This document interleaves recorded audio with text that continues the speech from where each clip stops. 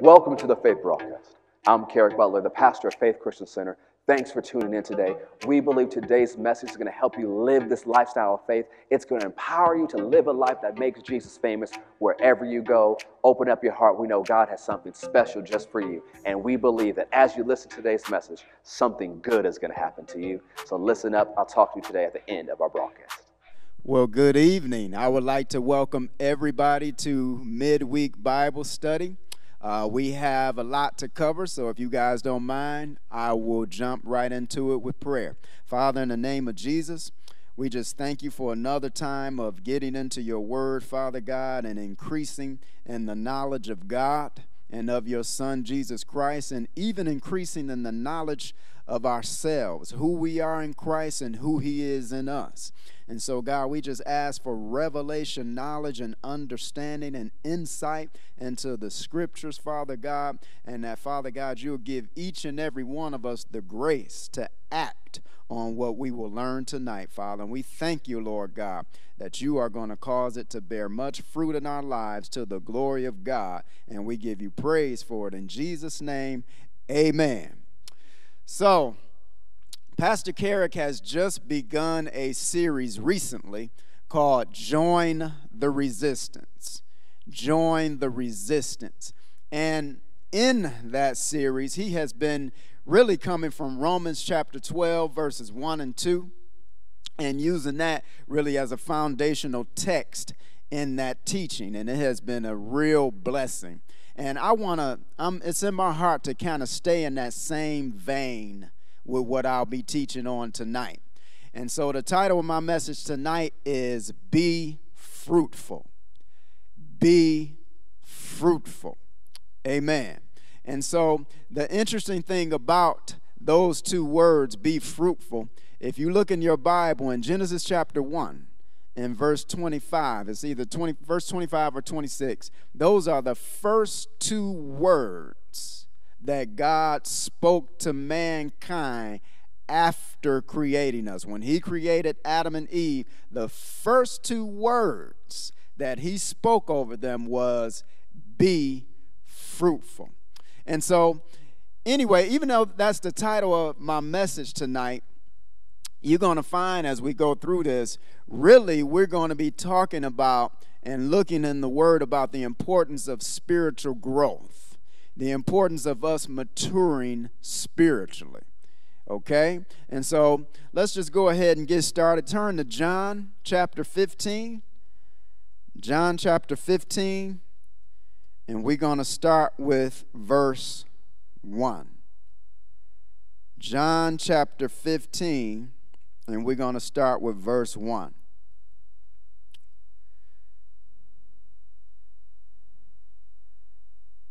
All right. So this is Jesus speaking, and this is what he says. He said, I am the true vine, and my Father is the husbandman. Every branch in me that beareth not fruit, he taketh away. And every branch that beareth fruit, he purgeth it, that it may bring forth more fruit. Now you are clean through the word which I have spoken unto you. Abide in me, and I in you. As the branch cannot bear fruit of itself except it abide in the vine, no more can ye, except you abide in me. Excuse me. Amen.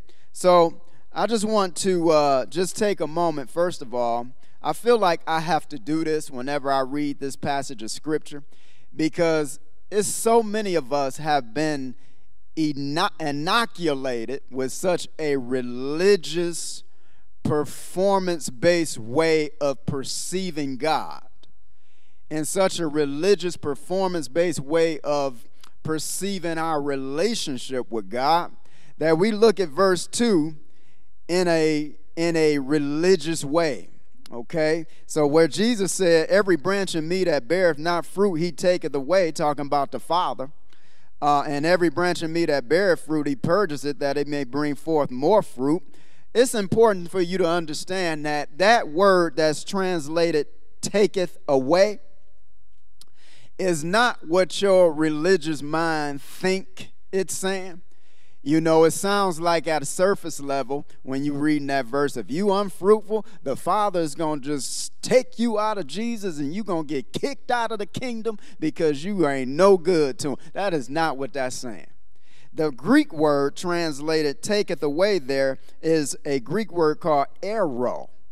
Airo. Like A-I-R-O. And what it means is to lift up. Okay? And so Jesus is giving us a picture of horticulture here, because you got to remember that in those days it was basically an agrarian society where everything was agricultural. You know, it was just fishing and agriculture. And so he was able to minister to them and get them to see spiritual truths through giving a picture of agriculture. All right? And so in the Middle East and in that Mediterranean region, wine is a part of their culture. Okay? And you make wine with grapes. And so this is just a picture that he's giving them a picture of spiritual growth here. And he's saying that every branch in me that beareth not fruit, the Father takes it away. He's the husbandman. He's the vine dresser. And so what that's saying is sometimes in horticulture, the branches of grapevines will grow downward and it'll get in the dirt. Okay? And if that happens, then it's not going to be fruitful because it's not getting enough light from the sun. And so the husbandman, he comes and he lifts up that branch so that it can be exposed to more sunlight.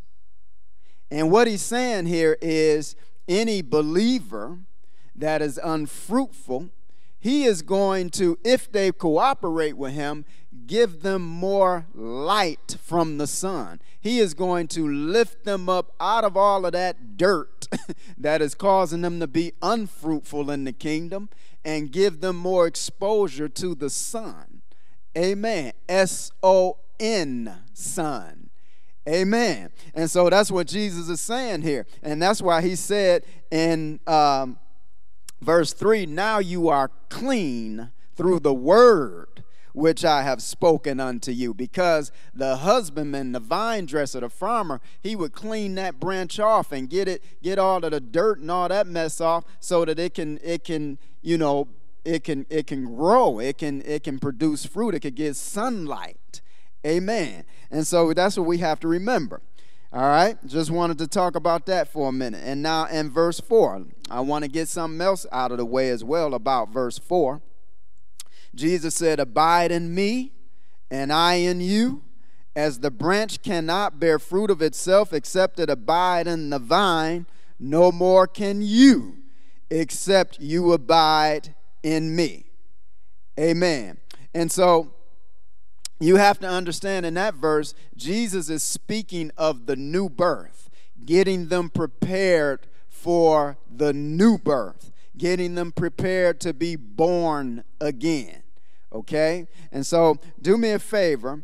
Let's see. Turn to 1 John chapter 4. 1 John chapter 4. And let's look at verse 15. 1 John chapter 4, and let's look at verse 15. I'm getting back to my message. I'm just trying to get some things established here first about being fruitful, okay?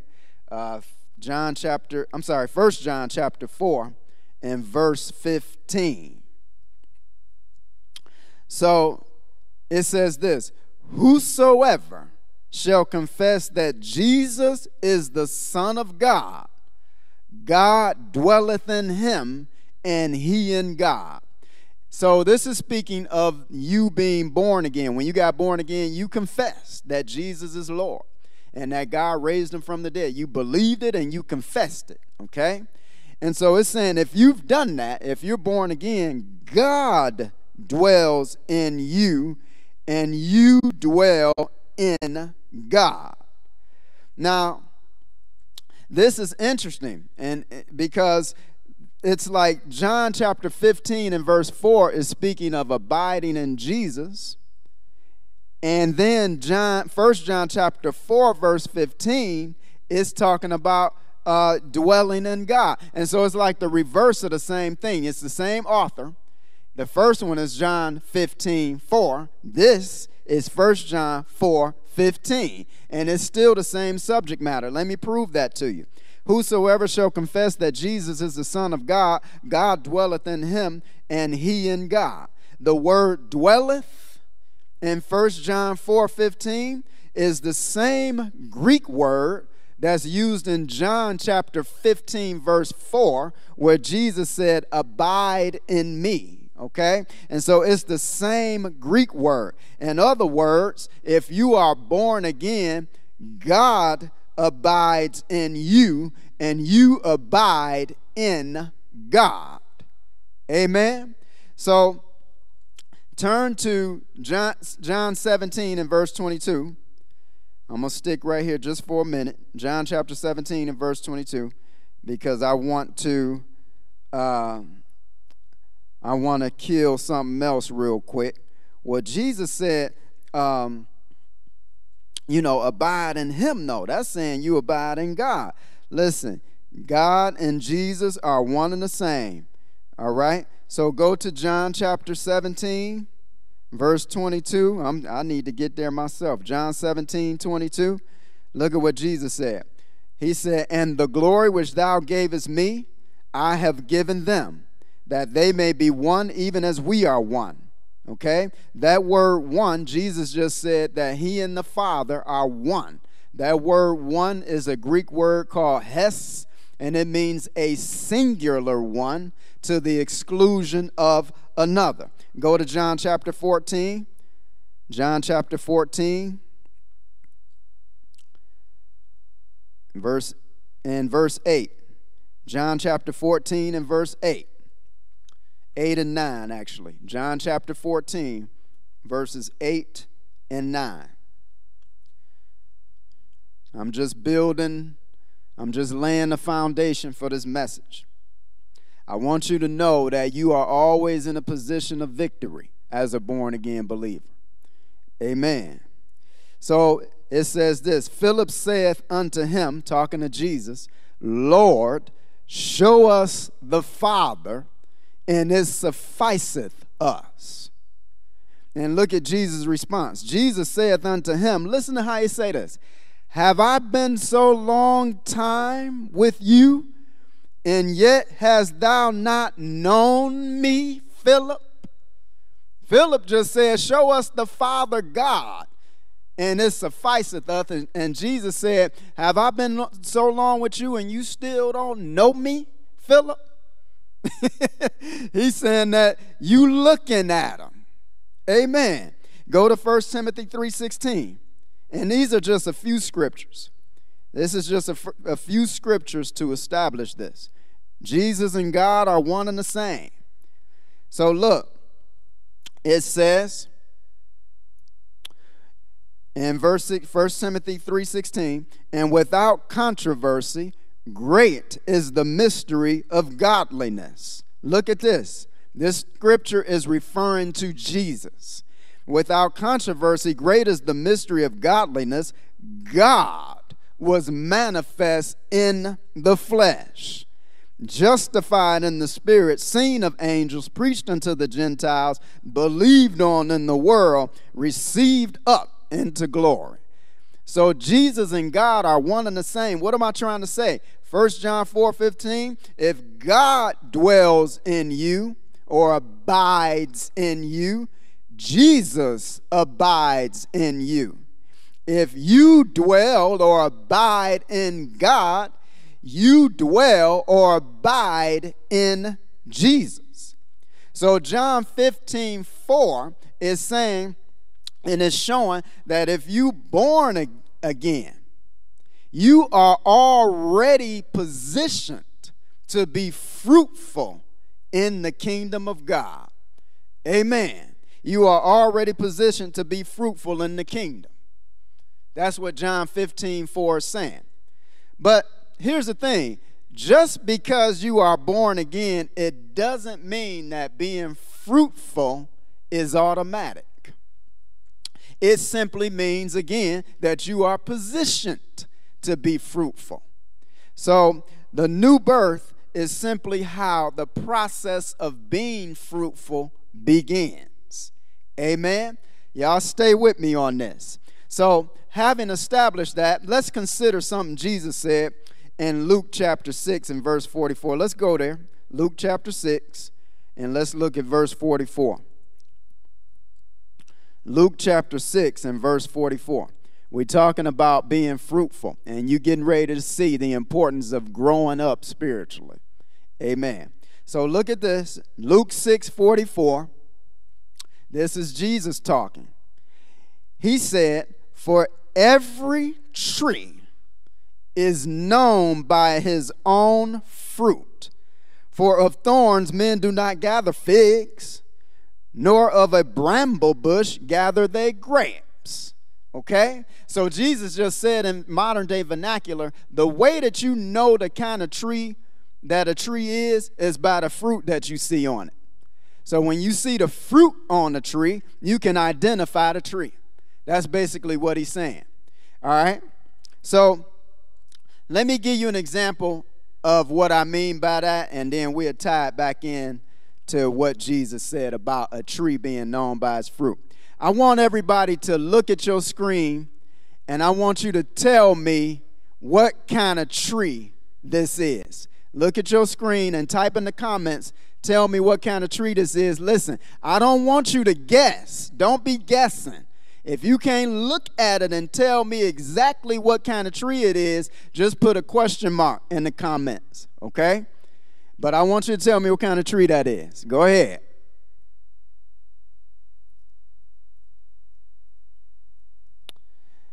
All right.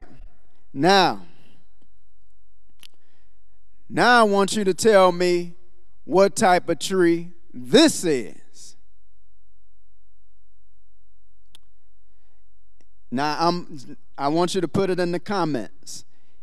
Now, I'm hoping that the picture is clear enough for you to be able to tell. So if some of y'all put the wrong kind of tree, I'm going to just attribute that to, the picture not being quite clear enough for you to be able to tell. All right? So now, let me go ahead and give you the answer. Here's the answer. And you can take the picture down now if it's not down yet. So both of those pictures that you just looked at are apple trees. Both of them. The first one is an apple tree, and so is the second one. So you could only tell, unless you're some kind of botanist. I don't know. Maybe we got some botanists watching. I don't know. But unless you're some type of botanist, you could not tell looking at that first picture that was an apple tree. But you could tell it was an apple tree looking at the second picture because of the fruit that you saw on it. Amen. But here's the interesting thing about that. The first tree was simply an immature apple tree. But get this. It was just as much an apple tree as the one that had apples on it. Just because it didn't have apples on it, and because it was immature, didn't mean it wasn't an apple tree. It was just as much an apple tree. But you knew the second one was an apple tree because you could see the fruit of it. Amen. And so the same is true as Christians. Don't be so quick to judge a Christian because you don't see any fruit in their life yet. They may still have the fruit of the world being on display in their life. But it just simply means that they immature. They have not grown up in the knowledge of God. They have not grown up in the knowledge of the Word. Their mind is not renewed. I'm getting ahead of myself. So how do we grow, though? So the first thing you need to understand once you're born again is that your spirit is not the issue. Remember, you are a tripart being. It says in 1 Thessalonians 5:23, you are a spirit, soul, and body. You are a spirit being. You have a soul, which is your mind, your will, and your emotions, and you live inside of a physical body. Now, when you got born again, the only part of you that changed was your spirit. It was an instant transformation, and I want us to look at that for a minute. I want us to see the condition of the born-again spirit so that you can see where the issue really is about us being unfruitful. All right? So when you get born again, your spirit is born of God. Go to 1 John chapter 5. Go to 1 John chapter 5, and this is an instant supernatural occurrence that happens on the inside of you through the work of the Holy Spirit. You might not feel no goosebumps or nothing, but it is real. Amen. Look at 1 John chapter 5, verse 4 and 5. It says this, "For whatsoever is born of God overcometh the world. And this is the victory that overcometh the world, even our faith. Who is he that overcometh the world, but he that believes that Jesus is the Son of God?" Amen. And so it said in verse 4, whatsoever is born of God. Okay? That means whosoever is born of God. All right? You are born of God. And Hebrews chapter 12 and verse 9. Let's go there real quick. Hebrews 12 and verse 9. Hebrews chapter 12 and verse 9. I want to point to just one part of this verse here. Actually, the last part of this verse. But we'll read the whole verse, but I want to point you to something that's said in the last part. Hebrews 12 and verse 9. It says, "Furthermore, we have had fathers of our flesh, which corrected us, and we gave them reverence. Shall we not much rather be in subjection unto the Father of spirits and live?" So God is the Father of your born again spirit. He is that your spirit is born of God. Amen. And so look at Colossians 3. Go to Colossians 3 and verse 10. Colossians 3 and verse 10.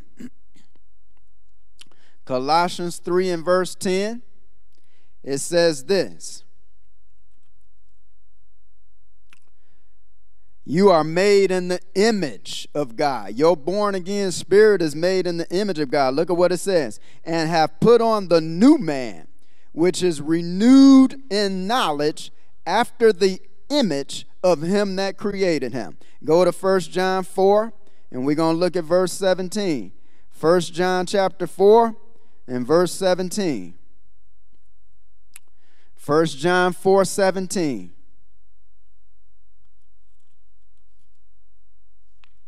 1 John 4:17. We're going to get to the conclusion of this matter, but I'm just working toward that. It says, "Herein is our love made perfect, that we may have boldness in the day of judgment. Because as he is," talking about Jesus, "so are we in this world. Not so shall we be in the world to come. So are we right now in this world." Just as perfect and flawless as Jesus is, seated at the right hand of God. And so you can see already that got to be talking about my born again spirit, because I know my thoughts ain't perfect. I know my actions ain't perfect. That's talking about the inner you, the real you that was born again. All right? And so also 1 Corinthians 6:17. I probably just mentioned some of these verses, but you can look at it on your own. 1 Corinthians 6:17 says, "He that is joined unto the Lord is one spirit." So your born again spirit is one with the Holy Spirit. And that's, again, the same Greek word the same Greek word hes that they translated one, a singular one, to the exclusion of another. That is how perfect your born-again spirit is. Your born-again spirit is complete. Go to Colossians chapter 2. Go to Colossians chapter 2 and verse 10. Let's look at this. Colossians chapter 2 and verse 10. I'm showing you guys the condition of the real you. In the sight of God, this is what he sees. This is the real you once you're born again. Look at this. It says, Colossians 2:10, and you are complete in him, which is the head of all principality and power. In Jesus, you are complete. And that word complete is a Greek word that means full. It means perfect. It means replete. Replete means well supplied. Your born-again spirit is well supplied with the life of God, with the nature of God, with the character of God, with the power of God. That is the condition of your born-again spirit. Amen. And then on top of that, as if that wasn't enough, Ephesians chapter 1 and verse 13 says that you are sealed with the Holy Spirit of promise. Now that word sealed in Ephesians chapter 1 and verse 13, it doesn't just mean like a stamp. It doesn't just mean like some type of stamp or seal that's on you to mark you. It means sealed up so that nothing can defile it. So all of that good that we just looked at, and that was just a few verses, all of that good about your born-again spirit, it cannot be defiled by the corruption of this world because the Holy Spirit has set a supernatural seal upon it. You don't believe me? Well, interestingly enough, the word sealed in Ephesians 1:13 is the same Greek word that's used in Revelation chapter 20, verse 2 and 3. Go there, Revelation 20. I just want to make this point. Revelation 20, verse 2 and 3. All right. We're going to get back to spiritual maturity. I'm just trying to show you guys that the issue is not with your born-again spirit. I'm about to tell you and show you where the issue is. And we're going to close out. We're going to conclude the matter with that. All right? So look at Revelation 20 and verse 2 and 3. And he laid hold on the dragon, that old serpent, which is the devil and Satan, and bound him 1,000 years, and cast him into the bottomless pit, and shut him up, and set a seal upon him, that he should deceive the nations no more, till the 1,000 years should be fulfilled, and after that he must be loosed a little season. So this is talking about in the end times what's going to happen with the devil. For a period of 1,000 years, he's going to be cast into the bottomless pit. And notice in verse 3 that he's going to be shut up in it and sealed. A seal going to be set upon him. So what that's saying is he's going to be thrown into the bottomless pit, and it's going to be sealed. So he can't get out. That's what that's saying, for 1,000 years. And then he's going to be loosed after that for a little season. But he can't get out because he's been sealed up in the bottomless pit. It's been shut and sealed. And so that's the same Greek word that's used in Ephesians 1:13, where it says your spirit has been sealed with the Holy Spirit. The Holy Spirit has put a supernatural seal around you so that nothing of this fallen world, no corruption, no sin or corruption can even penetrate it. Amen. That makes sense because you and the Holy Spirit are one. If it could penetrate it, you'll become separated from God again. But that can't happen anymore. Jesus abolished that. That's a whole nother message. So I'm not going to go into that. But I just wanted to establish at this point of the message that the growth, the spiritual growth, I can't see that it's in your born again spirit. I don't believe, listen, y'all believe what you want, okay? I'm not saying you got to believe the way I do, but I don't believe that when you get born again, that you get a little baby infant spirit on the inside of you and it's, I don't believe that. I believe that the maturity happens in the renewing of your mind. I believe your spirit is complete, like totally just full of the life of God, just as Jesus is seated at the right hand of God.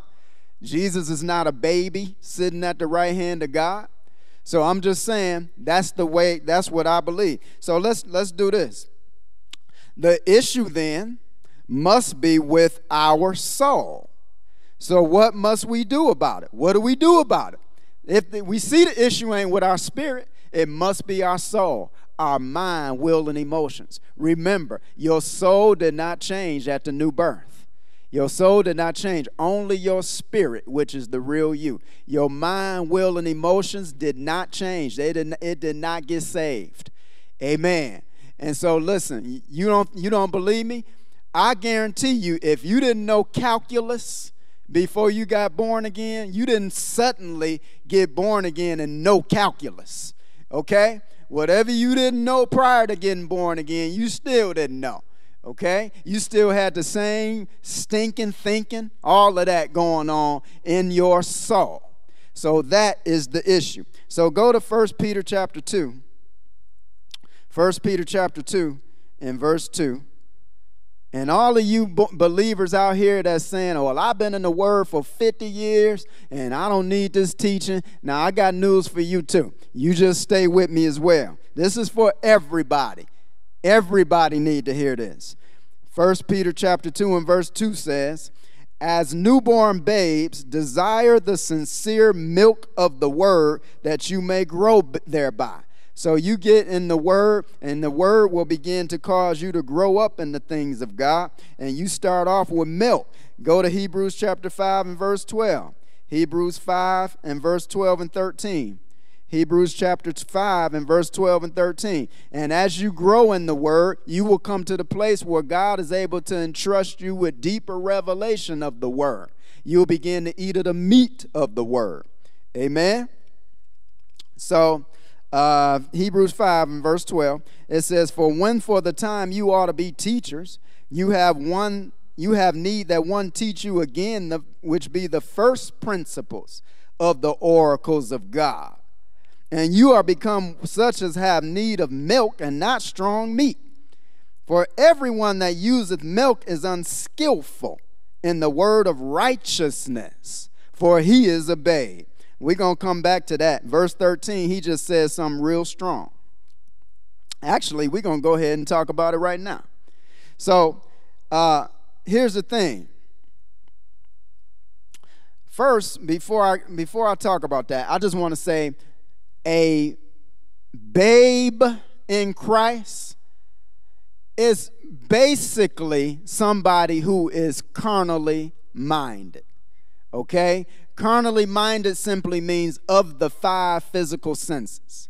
In other words, even though they're born again, they still live their life and perceive situations and circumstances, and their approach and their response is based off what they can see, hear, taste, smell, and feel. So they still talking like the world, they still acting like the world, they still thinking like the world. That's all that means. And we're going to look at that in a minute. But it just means to be carnally minded. All right? So that is one indicator of being a babe in Christ. And you just need to get in the Word and let the Word begin to grow you up. And so here's another thing. I'm about to trip some of the more quote-unquote grown believers out with this next thing. But here's the thing. Also, if you still think and believe that righteousness, you being right with God, is based on your obedience, and you believe that the blessing and favor of God, that you earn it through your obedience, you're a babe. You are immature spiritually. Go to Galatians chapter 4, and we're going to look at verse 1 through 3. Galatians chapter 4. I'm kind of getting them to my next message, but we're going to look at it anyway. Galatians chapter 4 and verse 1 through 3. Look at what this says. Look at what this says. All right. Paul said to the Galatian churches, now I say that the heir, as long as he is a child, differeth nothing from a servant, though he be Lord of all. but is under tutors and governors until the time appointed of the Father. Even so, when we were children, we were in bondage under the elements of the world, but when the actually, no, that's where I want to stop at. Even when we were children, we were in bondage under the elements of the world. Okay? And so the context of the book of Galatians, for this to make sense, you have to understand that Paul was addressing the issue of Judaizers coming in, trying to bring believers back under a performance-based way of relating to God. I cannot expound on that. I don't have the time. But that's the context of the book of Galatians. And he's saying when we were under that type of covenant, we were children, immature. Okay? But Jesus brought us into the new covenant, which is a covenant of grace where we're led by the Spirit, and that is where spiritual maturity is. Amen. All right, so I just wanted to get that out of here. So I'm not trying to condemn anybody. I'm just saying that if you believe that it's your obedience that earns you the blessing and favor of God, or it's your obedience that makes you right with God or keeps you right with God, that is an indicator you spiritually immature. I'm not saying you shouldn't be obedient to God. I'm not saying that God doesn't bless us and favor us. I'm saying that it is why you doing it. What you believe about why you doing it is important, and it shows whether you are mature or not.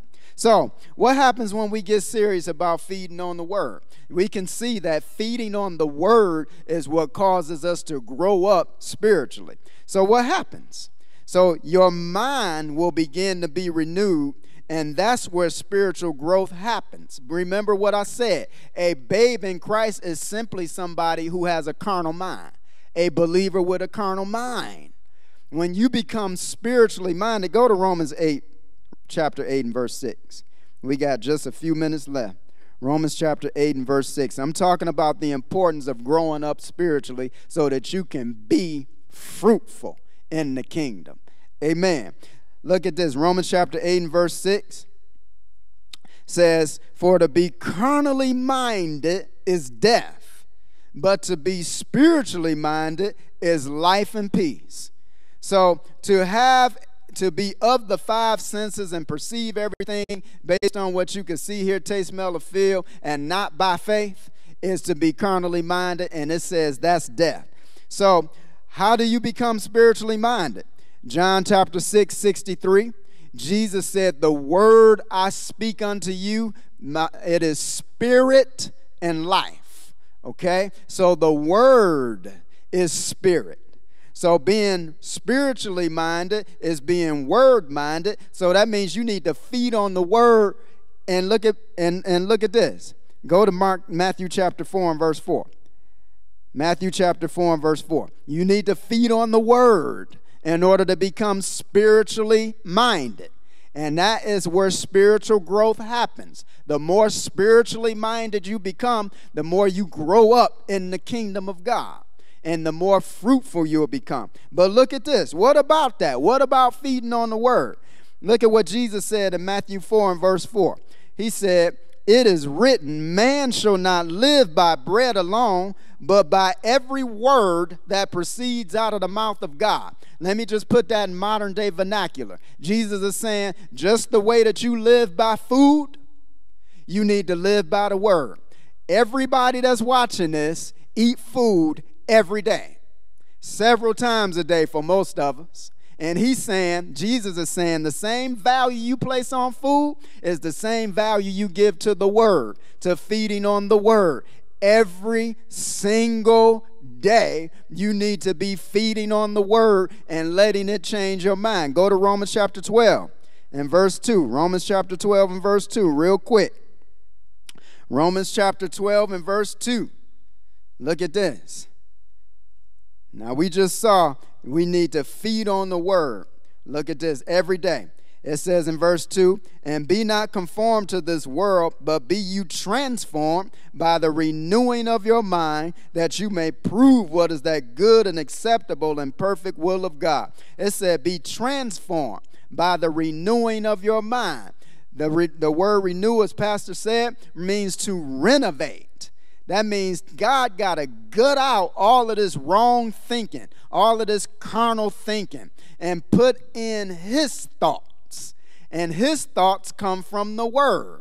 Amen. And when you do that, that transformation that has already taken place in your born again spirit will begin to have expression in your life. You will begin to, all of that good stuff about your born again spirit will begin to be expressed in your thoughts, in your words, in your actions. And when that happens, guess what? Fruit is going to be born. Amen.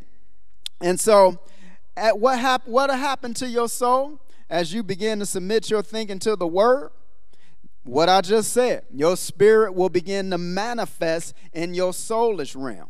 So you got to understand, go to James chapter 1. James chapter 1, and we're going to end here. James chapter 1 and verse 22. James chapter 1 and let's look at verse 21. James chapter 1, 21. Look at what he said. Wherefore lay apart all filthiness and superfluity of naughtiness, and receive with meekness the engrafted word, which is able to save your what? Your souls. He talking to believers. You already born again, your spirit already saved, but not your soul. The way your soul begins to experience that salvation, the way that salvation that's in your spirit will begin to be released into your soul, is through you receiving the word of God and eating of the word of God. And then in verse 22 it says, be doers of the word and not hearers only, deceiving your own selves. And so when you renew your mind to the word and you begin to make a decision to act on the word, not out of a sense of performance, not out of a sense of trying to earn the blessing and favor of God, not out of the sense of you trying to be right with God through your actions. That ain't how New Testament righteousness is produced. It's given to you as a gift. But you act on the word simply out of position of trusting God.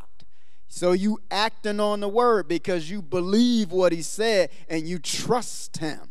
And then you know what's going to happen? You're going to find yourself being more fruitful accidentally than you ever have on purpose. If you just let the word of God renovate your mind and you just make a decision to trust God and acting on the word just out of trust because you know he loves you and he got your best interests at heart, you are going to be bearing fruit for the kingdom. Now listen. The speed at which you become fruitful is up to you. The speed of spiritual growth is up to you.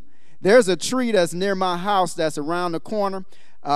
It's a small tree, and we got our tree at about the same time, and they were about the same size. My tree is now some 30 feet tall, but the tree around the corner from my house is the same height it was from the beginning. I don't know why. It's weird, but I mean, I'm talking about this been years. And for some reason, it has grown nothing. It has not grown at all. And ours have sprouted up as big as bushy, birds nesting in it, everything. And so you got to, it's all up to you. And if you have already matured spiritually, stick with the word because you'll go backwards if you don't. You will go back into having a carnal mind if you back away from the word. And you will become a baby again in the things of God. I've seen it happen to believers full of faith, living by faith, full of the Spirit, and they got back off the word, and now they back into carnality. Born again, going to heaven, but not living by faith, not trusting God. Amen. So this is a very important subject. I pray that each and every one of you has gotten something out of this. Say, I will feed on the word every day because I know that is the will of God for me to be fruitful in the kingdom of God. Amen. Amen. Thanks for watching today. We hope today's message was a blessing to you, that it empowered you to make Jesus famous in every area of your life. Hey, if you want to be a part of what God's doing here at Faith, our vision statement is to ignite awakening that impacts Georgia and influences the world through the power of the love of Jesus. And we'd love for you to be a part. You can find out our different experience times and our different locations by going to fccga.com. If you want to give, you can text FCCGA to 73256. You can also go to fccga.com to give online and be a part of what God's doing here. We'd love to see you anytime you're in our area. We believe God has something good just for you. And anytime you come to our faith experience, we believe you will experience God and His plan for your life. So thank you for tuning in today. We'll see you next time.